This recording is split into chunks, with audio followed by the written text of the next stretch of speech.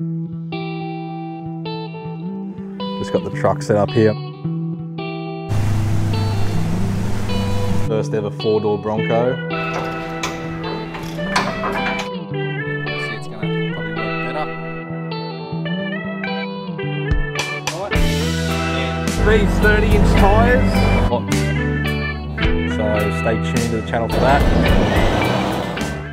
So I just got off work, just got home, and first of all I just want to give Ronnie and also Tyler Thompson props for the videos they made in regards to the roof platforms. So on my truck I've got a Yakima roof platform, and with the load rating capacities on these things, I've always known about the static and the dynamic load, but I guess a lot of people, I thought it was a well-known thing regarding these racks, is that they do have a static and dynamic load. I'll get into static and dynamic loads and what they mean. So if you don't understand, static load is basically me standing here holding these sunglasses. That's a static load. Just like the roof rack is right now, it's a static load. It's got my solar panel, my light bar, my antenna for my Selfie Go.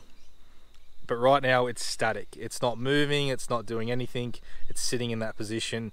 And most of the time when you're on road, it is just a static because it's not getting thrown around side to side. When we get into dynamic loads, these sunglasses, I drop them.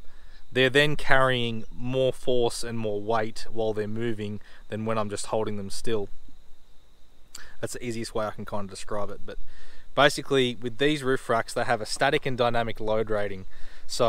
But what the manufacturers are missing is they really need to start putting on the boxes of these items, not just the carrying capacity of the rack, because a lot of people think that that's on and off road, that's all conditions, that's all the time.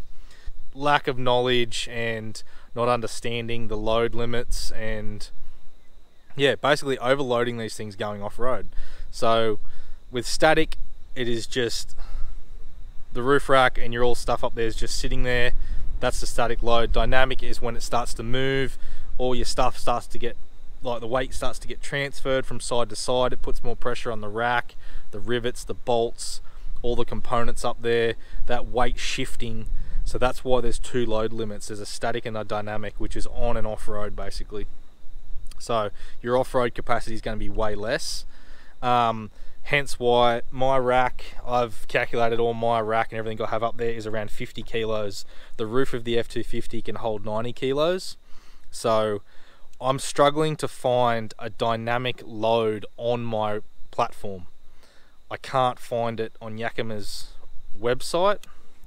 Mine is slightly custom and slightly bigger than and different than any other rack Yakima have, because I actually cut this one down and modified it to fit this truck, because they didn't have anything that would fit the F250 back then. So I think these manufacturers need to make this stuff more clearer on their websites, on their packaging and all that sort of stuff, because you've got to dig so hard. And like I said, I still can't find one for Yakima on this platform for my dynamic load, which is off-road. I'm pretty sure I'm well beneath it, and I'm well under my roof limit of 90 kilos. But from everything that I've added up, I have about 50 kilos of weight on my roof. Just a few points when you're going to look for a roof rack. You want to know your roof capacity of your vehicle, number one. That's the number one thing you need to find out. Then you need to source your rack or whatever you want to put on your roof. Subtract the weight of the rack and the bolts and the brackets and the backbone, or however you're mounting it, the whole setup. Subtract that from your roof capacity, and then go, well, that's going to give me 15 kilos. So what the hell can I put up there? Bugger all. Maybe a lightweight awning. That's it. So these racks aren't your solution for everything. They're not a solution to stick all your gear up there and go off road, because they just can't. They can't do it. And it sucks that they're rated that way. But yeah, I'm going to do some more research on my rack, and I may do a follow-up video on this, because my rack is custom. We actually cut down an oversized like wagon rack to make this thing to fit this truck, because Yakima had nothing in stock, or basically nothing made to fit the roof of this thing that would look good. Every rack we put up there was either way too long or way too short. It kind of looked funny with the short ones. So I'm going to do some more hunting tomorrow regarding my truck.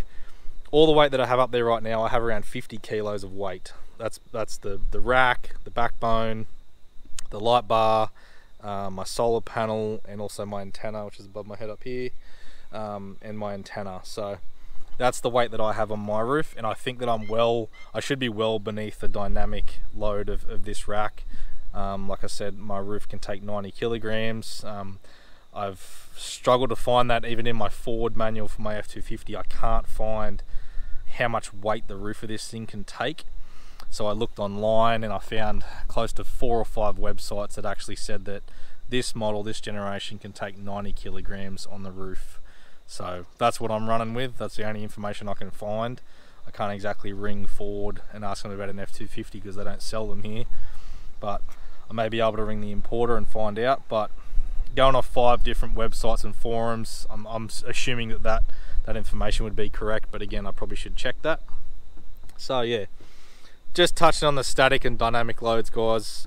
That's the biggest thing you need to take in consideration when buying a platform and thinking about what you're going to put on your roof. So props for Ronnie and Tyler for getting that info out there. And yeah, just wanted to explain the static and dynamic loads if you didn't understand that sort of thing. So yeah, static, just a reminder again, static is stationary. Right now, that roof rack of mine is static. It's a static load, it's not moving. When I start to drive out my driveway or go off-road, it then turns into a dynamic load. So all that weight is shifting.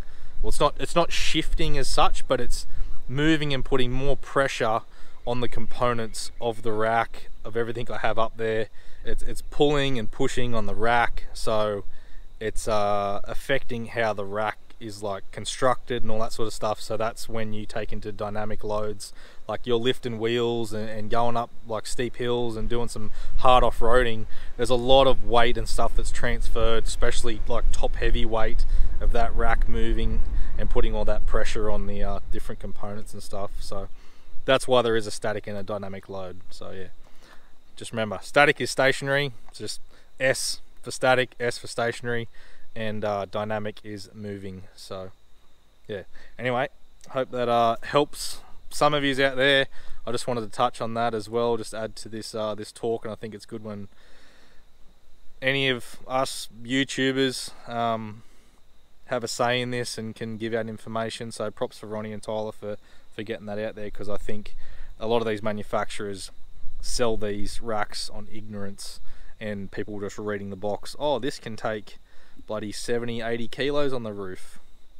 Well, no, it can't. So yeah, anyway, I've just gotten off work, just got home, just wanted to do this video quickly. And yeah, so truck's filthy, covered in mud, just how it should be. But yeah, alright guys, I'll catch you in the next one. See yous.